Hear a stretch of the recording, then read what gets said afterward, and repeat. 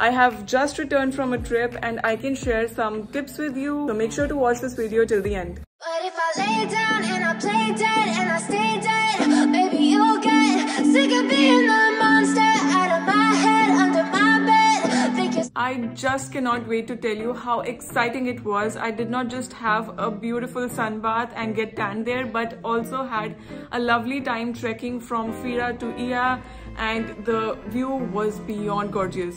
Anyhow, moving on to the practical tips that might come in handy for you, let's start and let's dive in. The first one, as soon as I landed there, I got to know that the tap water is not potable, so make sure that you check whether the tap water is desalinated or not. You can ask your hotel and make sure to only consume the clean water if you are drinking tap water.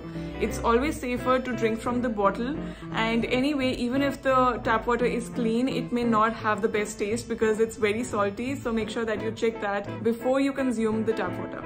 Next, I had been living in Athens before going to Santorini, so I was aware of this rule, but if you're landing directly to Santorini, it might be helpful to know that you're not supposed to flush the toilet paper into the toilet seat. You have to use the bin that is kept in the bathroom instead of flushing the toilet paper down. This is true even if it's not explicitly mentioned anywhere or there's no notice put, but make sure that you don't end up clogging the plumbing system there. When it comes to money matters, Santorini has a lot of ATMs around and you can easily find them, but I would highly suggest taking some cash with you because there can be some shops which will only accept cash, and also the fee of withdrawing money can be really high. It was almost 4 euros when I checked. So if you want to avoid that high fee with your international travel card or debit card or credit card, make sure that you carry some cash with you.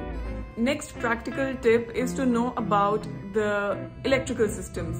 Santorini operates on 220 volts of electricity, so make sure that you carry your travel adapters or power banks fully charged with you in case you are traveling from a country with different voltage. You do not want to be caught with dead batteries on your way to your trek or during your time at the beach, so make sure that you take care of your electrical accessories. Next one is making sure that you carry some change with you because public washrooms have some fee and they will charge you in some cents. So keep your coins handy, and just in case you need to use a public bathroom, you might end up paying for it in say 20, 30, 40 cents. So keep that change ready with you. Santorini has stunning beaches. I spent almost half a day just laying down at the Kamari beach and it was beyond gorgeous. But also with that, make sure that you carry your cover-ups or extra clothes with you in case you're planning to go for a walk around in the city or even going to the churches after your sun bath. The beach wear is only for the beach, so make sure that you carry some cover-ups along with you. Now let's talk about something that caught me off guard.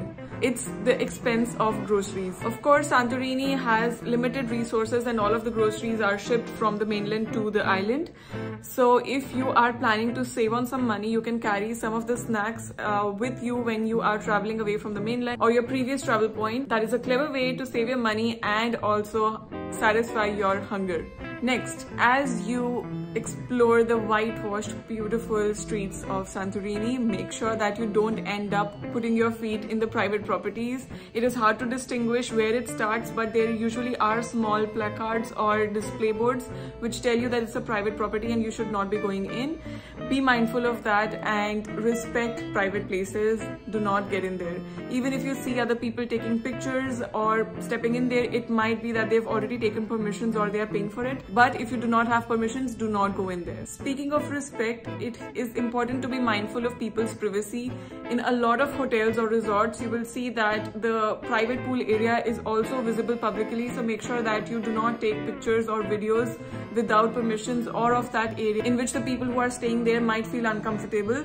Be mindful of that and always respect people's privacy. I hope and wish that never happens to you, but just in case you fall sick or if you have a medical emergency, Santorini does have great medical assistance. You simply need to call the number 112 and most likely you will be serviced in English. Santorini has so much to offer. It's not just the beaches or the beautiful streets, it's also the volcanic terrain and the local cuisine and culture.